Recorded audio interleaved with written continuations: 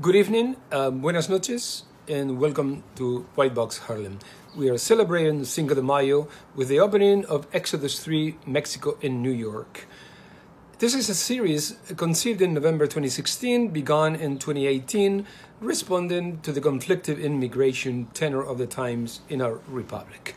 This series showcases multifaceted artistic and cultural contributions of our remarkable art practitioners who have immigrated to New York City in search of new artistic communities, freedom of expression, and exchange of ideas and greater visibility.